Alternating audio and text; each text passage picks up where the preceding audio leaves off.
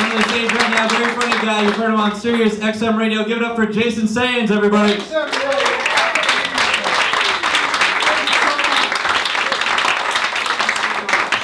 Hi guys! Wow, what a crowd. This is a lot of fun here tonight. Thank you for coming out. I feel like I can open up immediately and start bitching a little bit. I didn't get what I wanted for Christmas. I wanted a new phone, and apparently everybody I know is poor, so I couldn't get one of those. What I need it for is that my current phone is just broken. It doesn't work properly, especially with the text messages. I don't know if this happens with you guys, with your phone. But my phone now likes to tell me that my text messages have been delivered, but instead plays with them up in space for like 5 or 6 hours, and then sends them. And I don't know that's happened, guys, and that's not good because text messages are very time sensitive, right? They change tone very quickly. So at 8 o'clock at night when I'm sending a text, hey, what are you up to? That's pretty innocent, right? But by 3 o'clock in the morning,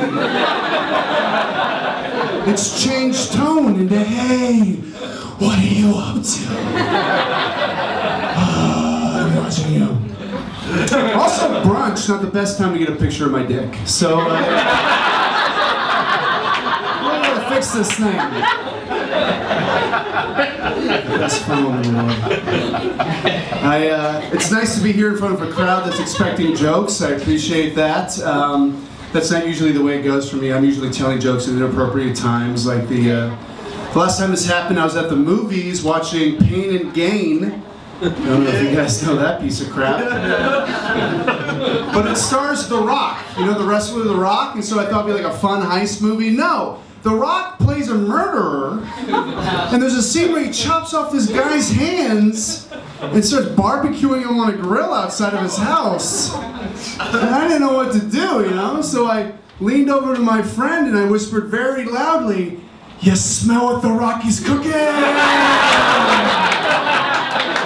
Nailed it! The whole movie theater loved it, man. The whole aisle was cracking up, the family by. You know, next to me was spitting out popcorn. I think the couple on the date next to me fell in love. I felt like a rock star, you know? I felt too good. I couldn't let that joke die. So I went back to the 7:30, the 8:15, the 9:20, the 10:45, the midnight show. It was the greatest night of my life! But that joke cost me $300. It's nice to be here on a cheaper night. I like my movies good. I don't know about you guys, but I prefer to see good movies, you know. The only people I think still making good movies are Disney and Pixar. They're the only guys. Thank you, ma'am. There was Minnie Mouse in the back. My favorite Disney movie is Aladdin. Love that. Everyone knows that. Classic. Classic. Best song is when they're flying around on the magic carpet, falling in love. As a kid, I loved that movie. But I just rewatched it recently, and I noticed that during that song, during the first verse, they're flying around the Great Wall of China, but the very next verse, they're over by the Great Pyramids of Egypt. Now, I know it's a magic carpet, guys. But if they're traveling that fast in between lyrics, I just want the song to reflect that a little bit, you know? I would love to hear a version go, I can show you the world. Ah! Shining, shimmering, starry gateway. Tell me, princess, now when did you... Princess? She fell off. How many wishes do I have, Genie? None? Ah, rats. Okay. Keep going. Went back to visit my parents over the holidays. It was a lot of fun. It was in the house I grew up in. And I don't know if you guys ever return home and walk through the door of your old house and all the memories when you're a kid just keep flooding back, things you've forgotten for decades, you know? I just recently remembered that my first ever experience with marijuana was smelling it around the house when I was a kid. I didn't know what it was. All I knew is that my dad would go into the bathroom for like 20 minutes, come out smelling like Cool Dad.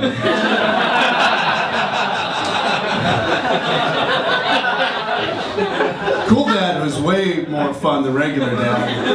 I remember that. Like, regular Dad would call me son, but Cool Dad would call me bro. Regular Dad would sleep in on Christmas morning, but Cool Dad woke me up excited because he legitimately forgot to rewrap the night before. Cool Dad. Regular Dad wouldn't let me see R-rated movies, but Cool Dad snuck me and my friends in to see Terminator 2 because he said that shit's definitely gonna happen. And he's right. It's begun already. It's begun already. I like smoking pot now and then. I'm not going to lie to you fine people. I enjoy it. I can't do it like I used to, though, when I was a kid. I get too paranoid now. I can't get high and then go into a public restroom where they have an automatic toilet. That flips me out. I can't handle it, you know? Like, because they seem too eager to eat my shit. And that's a weird feeling to have, right? When you're sitting there stoned, you know, you move one muscle and it's like, yum, yum, yum, yum, yum, yum, yum, whoa, whoa, what the hell's going on? Take it easy, man, I'm not ready for all that. You know what's even weirder about an automatic toilet is that if it doesn't flush by itself, you have to wave goodbye to it in front of that sensor, you know, like, goodbye now, it's nice seeing you, we're done, I'll remember you, hey, how do you get rid of yours, Linda? Am I in the women's bathroom? Oh, Jesus Christ. That joke in the doc, really. For me. I can get stoned and watch anything on TV. That's one of my superpowers. I got stoned the other night and I started watching soccer for some reason. That's how stoned I was. You can tell I started watching soccer. I didn't know what was going on. People were running around. There's a ball involved, I know. But I loved listening to the announcer on the soccer game because they're the most passionate announcers in sports. You know what I mean? Like, they just go crazy for what's happening on the field, especially to the guy who just scored a goal. Like, they're the most complimentary, you know, person. They say the most wonderful things about that guy. It's like borderline obsessive. It's a little creepy, you know? Next time you're watching, notice, oh my God! An incredible kick by Francisco! Unbelievable accuracy! What poise under pressure! What great legs! Great hair! Incredible body! He's got incredible eyes! You can lose yourself in them! He's a good family man! He takes care of his children! He pays bills on time! He'll hold you! He'll kiss you! He'll love you forever! Does he know my name? Does he get my text messages? Does he love me?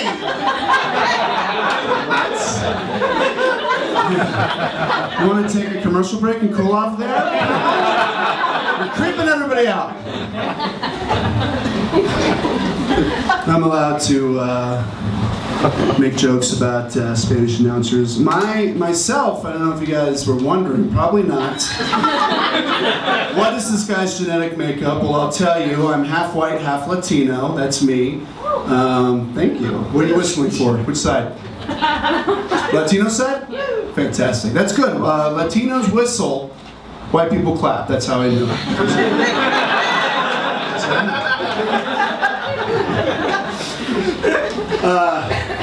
But for me, being half white, half Latino, I've noticed that I'm never both at the same time. You know, I'm either white or Latino depending on the situation. You know?